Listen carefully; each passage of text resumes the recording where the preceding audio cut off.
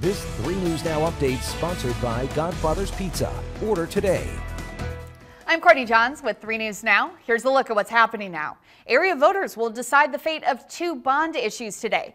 People in Omaha will decide whether to approve a $200 million bond to provide money to fix broken or crumbling streets across the city. If approved, it would raise property taxes by about $26 a year on a $100,000 home. And voters in Millard will vote on a $125 million school bond. The money raised would pay for building improvements at several older schools, plus safety and security upgrades across the district. If approved, the bond would raise property taxes by about $10 a year on a $100,000 home.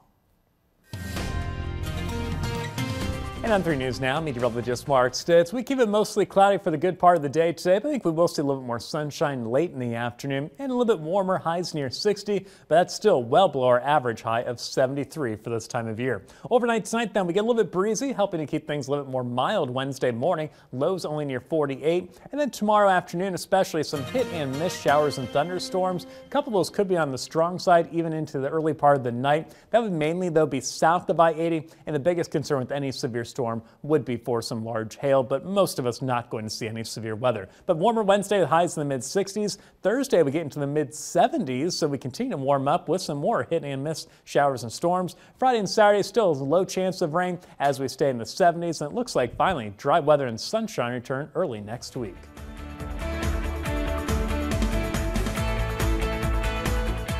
Stuck at home? We've got you covered. My pizzas are baked to perfection in a 450-degree oven. Hands-free after bake. From oven to box to your door. Call me, Godfather's Pizza. Do it.